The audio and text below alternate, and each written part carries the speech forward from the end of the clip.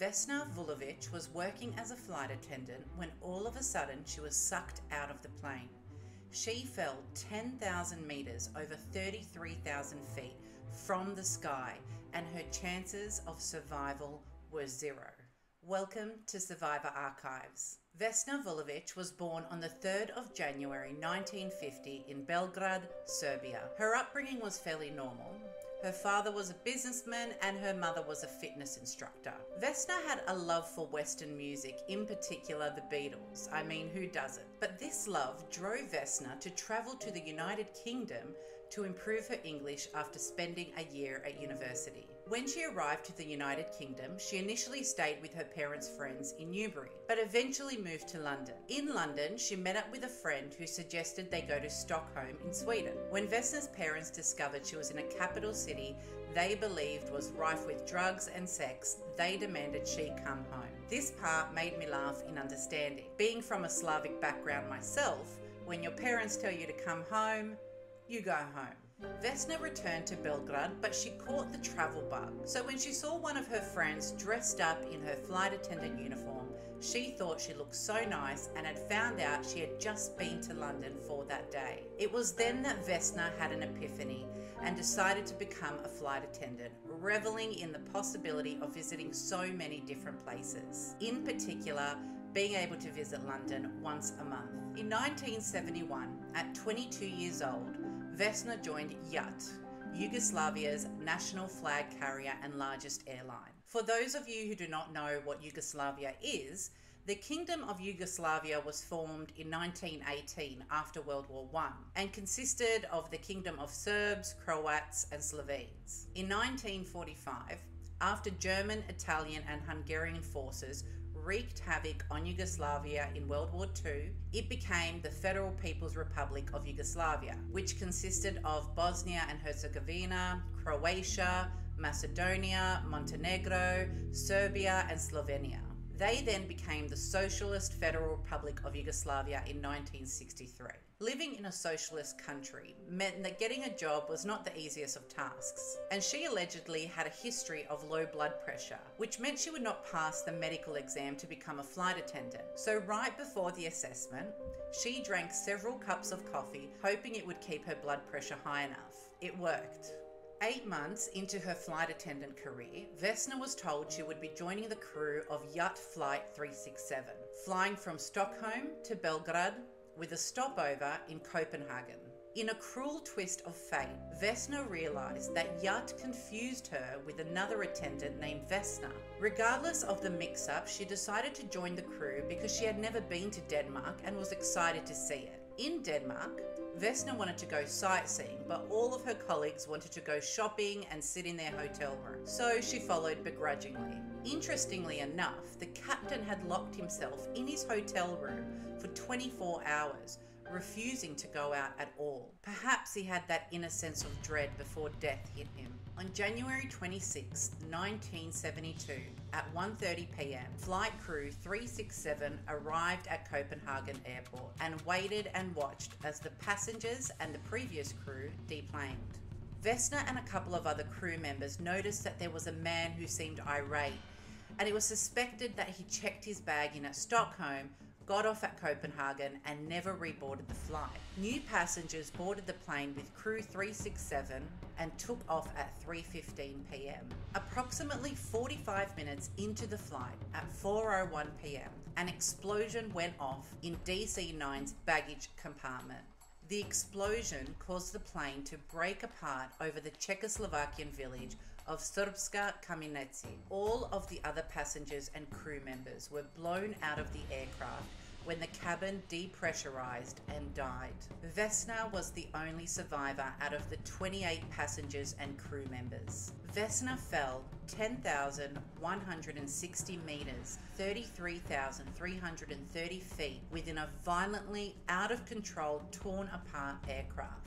Air safety investigators claim that Vesna was trapped behind a food cart in the DC-9 fuselage as it broke away from the rest of the aircraft and plummeted towards the ground. Vesna remained inside as the aircraft landed at an angle in a heavily wooded and snow-covered mountainside, cushioning the impact. Vesna was discovered by a villager named Bruno Honky, who heard her screaming in the wreckage. Her turquoise uniform was covered in blood and her 3-inch stilettos had been torn off. God must have been watching over Vesna, because Bruno Honky was actually a medic during World War II and was able to keep her alive until rescuers arrived. In an ironic twist of fate, it was reported by physicians that Vesna's low blood pressure, the same one she was trying to hide, caused her to pass out quickly after the cabin depressurized and kept her heart from bursting on impact. Vesna spent days in a coma. She had a fractured skull, 2 broken legs and 3 broken vertebrae, one of which was crushed completely. Her pelvis was fractured and she had several broken ribs. Vesna was temporarily paralyzed below the waist, which is a miracle in itself.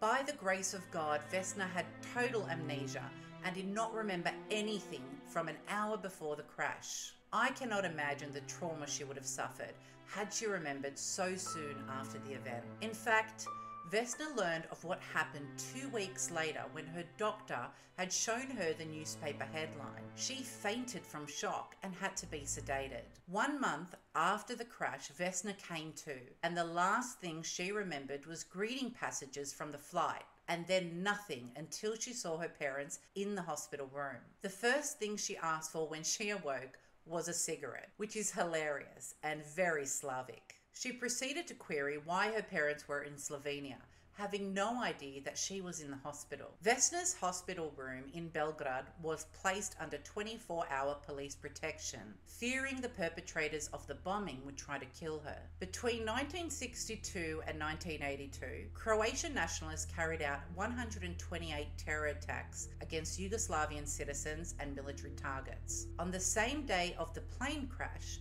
a bomb exploded on a train travelling from Vienna to Zagreb, injuring 6 people. One of the leaders of this terrorist organisation claimed responsibility for the bombing of Flight 367.